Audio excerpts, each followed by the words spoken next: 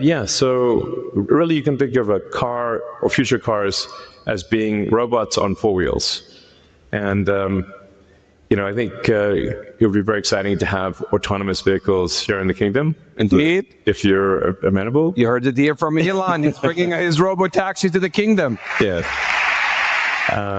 He has another announcement that he. Yes, exactly. So, and I'd also like to thank the kingdom for approving Starlink for maritime and aviation use. Thank you. Maritime and aviation. There you go. There you go.